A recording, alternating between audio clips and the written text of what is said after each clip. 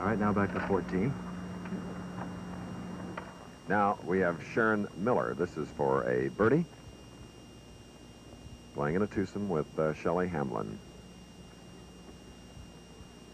She is 10 over.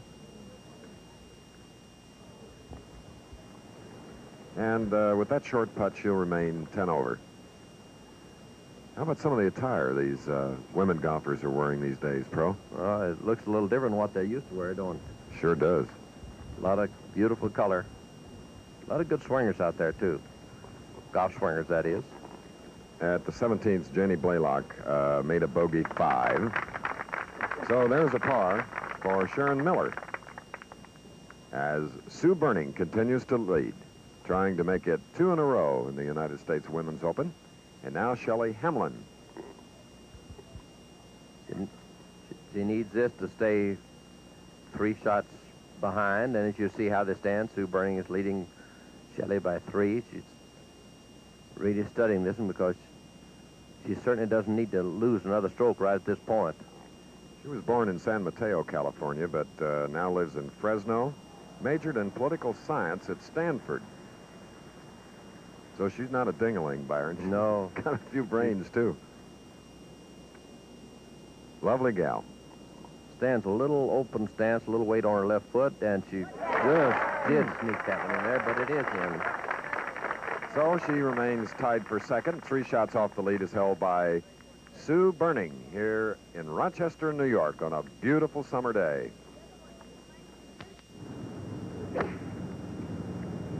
Ann Sander off the tee at the par 3 16th. And she has hit a fine shot, but as you see, it will not hold going over the back, and it'll be a very difficult return shot for this fine amateur, a 3-time U.S. amateur champion.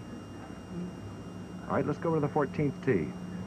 And it'll be Pam Higgins, who started out in a tie for the lead with the young lady on the left, the current leader, Susie Maxwell Burning. But at this moment, she is 6 over on her round today on this 6,120-yard par 72 Country Club of Rochester course. Pam Higgins. She has a little deciding to do now. Now she gets the club that she wants on this 166-yard hole. And Byron, what do you think it might be?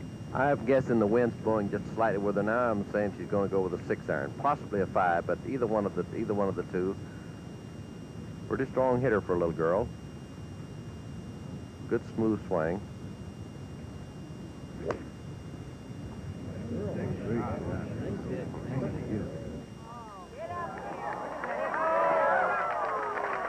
Perfect. The ball went smoothly too, didn't it? Didn't it, though? Very, very good shot. So maybe she can get one of those shots back here at the par 3 14th hole as Sue Burning, the leader, now steps up. Sue, who has rounds of 72, slipped to a 77. On Friday, came back with a 3 under 69 yesterday. And she's 1 over for the day so far. On this, really, Chris, this is a real fine golf course for this championship. Isn't it beautiful? It's beautiful and it's good, too. There's a lot of golf shots here. Another great course here, Oak Hill, where Lee Trevino won the United States Men's Open. And I don't think we've ever seen prettier trees anywhere. We'll watch Sue make very probably her usual good swing. Very steady player Sue has been for a long time. Heard somebody say golf shot. Sure enough it is. Nicely, safely on the green. Golfers left of the flag. Sue Burning, who shared the lead at the start of play today with Pam Higgins, now has it all to herself by 3 shots. She is 3 over, while Shirley Hamlin and Gloria Arrett are 6 over par. We'll be back with more action in a moment.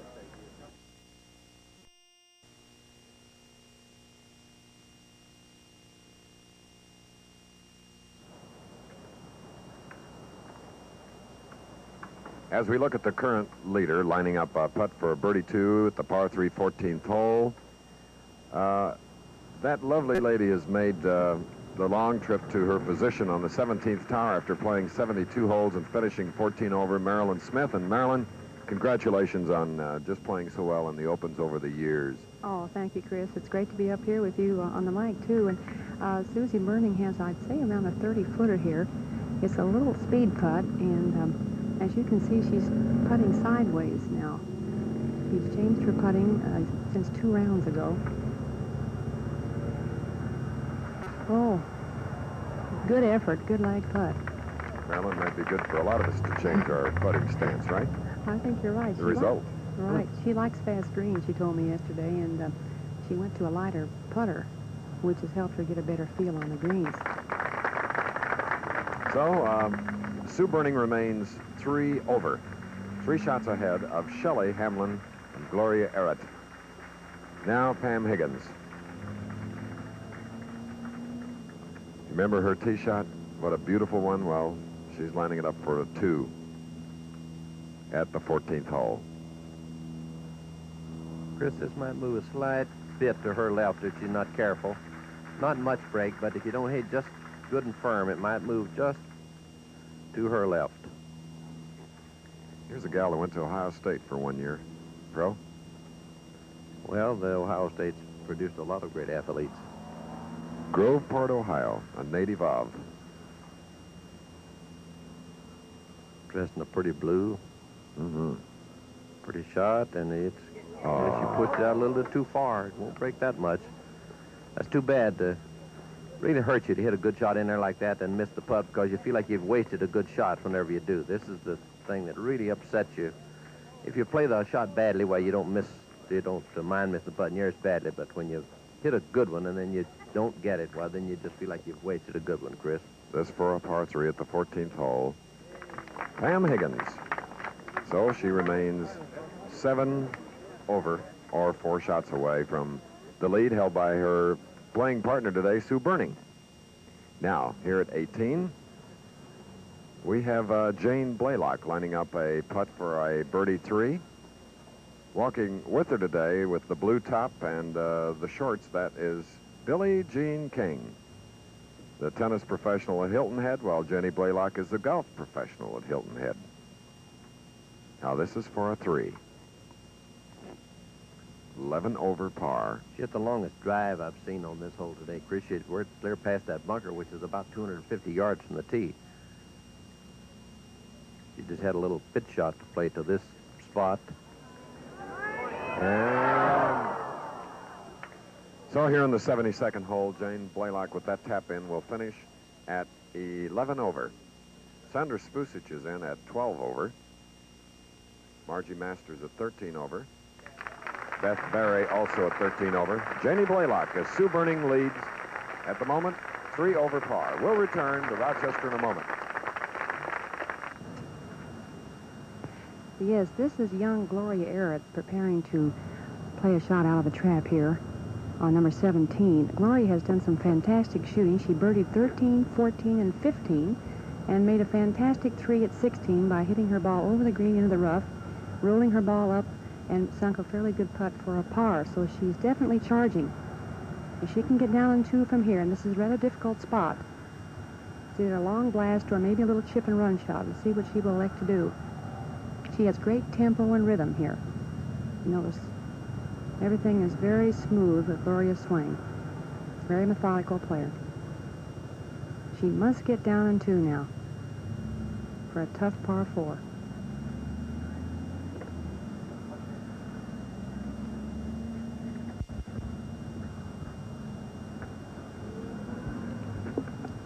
Say she had about a 30-yard shot here. Little chip and run shot. Very nice touch. Beautiful. Rolls it by about, like say 5 feet past the pin. And now we'll go to 15 green. This is Shelley Hamlin. She's 3 shots off the lead, and she's putting for a birdie at the 15th green. Shelley Hamlin, who started only 2 shots off, she's dropped back 1 behind Sue Burning. And just going by, she'll have that short putt to remain 3 shots off the lead of Sue Burning. Shelley had a little trouble with her putting yesterday, and I think she spent just about an hour and 15 minutes on the putting green after play, because she said she felt that the tournament was going to be won on the greens, which happens many times. All right, this putt for Shelley Hamlin, who had a great amateur record before turning professional last year. That's in at 15. There goes Sue Burning by 3 as we go over to 17. And here's Judy Rankin preparing to stroke her putt for a birdie, about an 18-footer. Very aggressive putter, one of our most consistent players. Gets it a little bit short. I know she wanted to give that a little more of an effort because she must make these putts. Left herself around about a 10-incher here.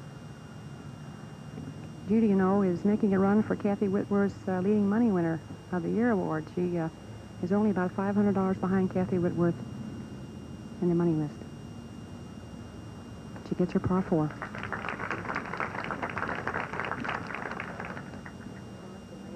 And now Gloria Arrett, who earlier this year won the Birmingham Classic. Represents the River Lakes Country Club in Dallas. She was voted the Most Improved Player Award in 1966 after winning the LPGA Championship, which most of us feel is the second best tournament on our tour to win. She will try to make as good a stroke as she can and sink this putt to keep her 4. This putt may possibly break just a slight bit to her left.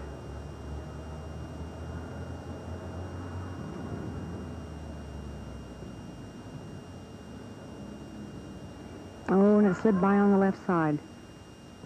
Didn't allow for the break there.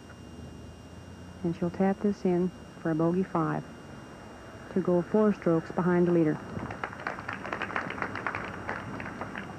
She's now 4 strokes behind the leader, Susie Burning.